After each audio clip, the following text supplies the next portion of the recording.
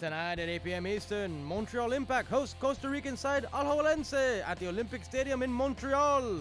Montreal Impact supporters will never forget what they saw on March 3rd. The team was down 1-0 as the clock crossed the 90-minute mark. With just seconds to go, an unlikely hero, rookie Cameron Porter, broke through the deep into stoppage time to send the 38,000 home fans into euphoria and fire Montreal into the semifinals. Manager Frank Klopas will be hoping to see 60,000 fans pack the Olympic Stadium tonight to help his side overcome Costa Rican challengers Alajuelense. Oscar Ramirez's men proved their toughness in their quarterfinal clash. Despite missing several key players through suspension, Los Rojinegros overpowered MLS side DC United.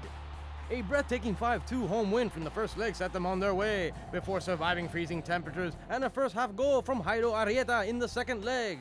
Johan Venegas scored in the second half to settle the tie as the Costa Rican side eventually progressed 6-4 on aggregate. Tonight, Alajuelense are again going to have to battle the elements, but La Liga now know that they will be able to cope with the conditions. Both sides will expect a fight tonight in a matchup that's truly too close to call.